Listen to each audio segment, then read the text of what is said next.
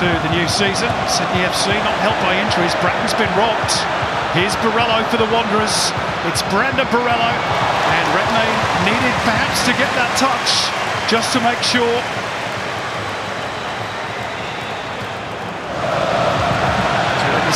Here's a chance for Anthony Caceres, and it's pushed clear by Thomas. Still alive though for Woods.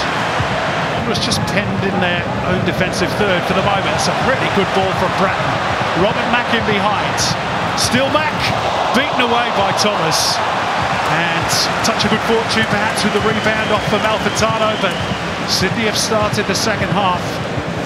Cove sensing that their team is about to make a charge. However, James Donachie has coughed up possession. It's Cassini, Yengi!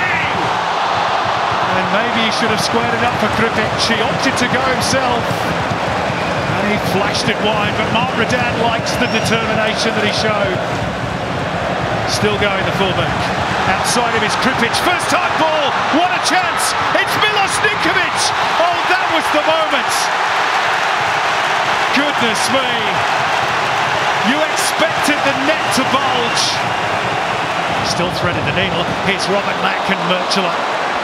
Quickly shut the gates as quickly as it opened. Now the Wanderers will spring forward. It's Milos Ninkovic. They've got a man left who's Cassini Yengi. Is this it for the Wanderers? Still Yengi, and still Cassini Yengi gives Western Sydney Wanderers the lead. Firing into the roof of the net. It's his first goal in red and black.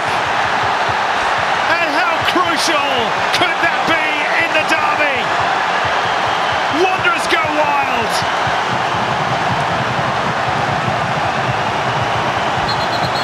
And look what it means to those supporters and the players alike. And it was that man, Milos Ninkovic, on the Harvey Norman replay who opened up the defence. Gone well, the shot. Here's Yazbek, deflected, made it awkward for Thomas. Here's Mack, and Marcelo got across to make the block. Wally cutting inside as he loves to do. Floating it in, here's a big chance. It's Robert Mack inside the box. And he puts it into the cove.